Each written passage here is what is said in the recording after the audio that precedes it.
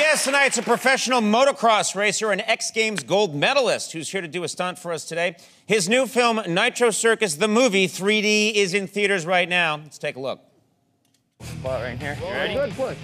1, 2, Push! That was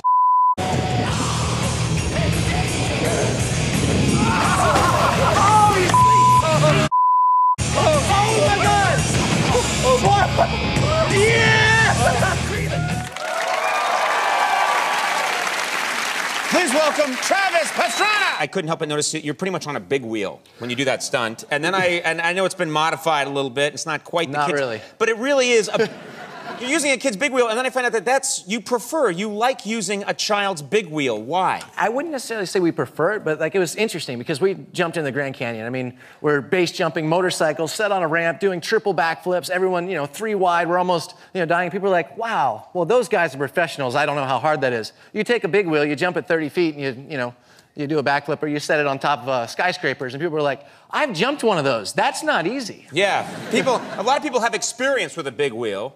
And so this is something that makes it relatable. Yeah, things that are relatable, actually. I mean, we have we'll do some of the gnarliest stuff and be like, "Oh, that was intense." And people are like, "Oh, bravo." And then you do like a slip and slide. And, people are like, "Wow, oh, man, that's amazing." Yeah, so, that was better. You've made a point that this is quite different from what they do on Jackass, because you guys are really almost approaching this mathematically sometimes. Isn't that right? Yeah, well, nitro physics, I wouldn't necessarily call it mathematics. It's like, most of the guys, though, on Nitro Circus are, are athletes. They're all top, X Games gold medalists in different sports. And but I think the biggest difference between Nitro Circus and Jackass is that you can take your parents and your kids to Nitro Circus, and there's no, genitalia in 3D. Not yet, anyway. No, well, not unless something goes really bad, and then there's just, you have a yard sale. You can go really bad or really right. But also you're putting a lot of thought. We should preface it. You guys really do put a lot of thought into these stunts and really try and calculate how it's going to work out before you do it. No, without a doubt. But most of the calculation is truly what we call nitro physics. Everyone laughs, but it's someone comes up to the ramp, they're like, "How'd that look?" I'm like, steepen the ramp a little bit. And we actually did use math for one of our stunts. We took a bus jump with, we put 7 of our best friends in a bus, and we jumped at 200 feet over a big ravine, about 50 feet in the air. And the mathematician said we needed to go 88 miles an hour. Well, we put an old NASCAR motor, and it was just about broken because I always crash those into the wall, it seems like, recently. And right. What had happened was the bus would only go about 82. But thank goodness our mathematician wasn't that smart. I don't know if he passed whatever classes he was taking because the bus just greased the landing. It was sweet. Right. So I'm happy he was wrong. Yeah. Yes, we were too. Were you, as you were going up the ramp, looking at the speedometer and going, "No"? You did I want to show this because we're going to get to a real stunt in a second, but I got to show this. You did a jump off of a skyscraper, and you were propelled in an interesting way. Well, this is a blob skyscraper jump. This is one of the, I'd say, the more safe things we did, but it was also one of the craziest because of the risk involved with any kind of base jump stunt you do.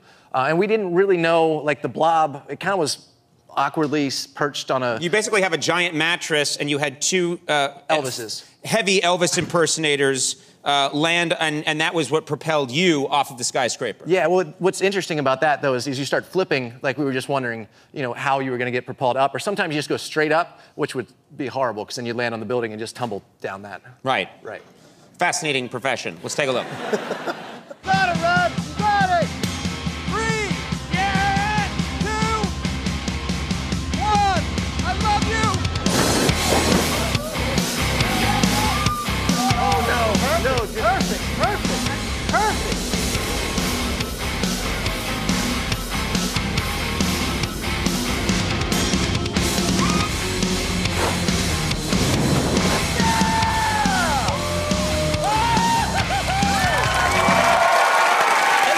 Like you didn't clear the skyscraper by much. Yeah, well, that was actually Eric Roner was the... that was Eric, okay. Yeah, we both did that one, but Eric didn't get out as far as we thought he was going to get out. And then the thing that went horribly wrong that our physics didn't really think about was that Tommy was one of the fat guys that jumped onto the blob. He actually got flung off the blob and almost went off the building. Without a parachute. With no parachute, yes. Yeah, well, that's Elvis.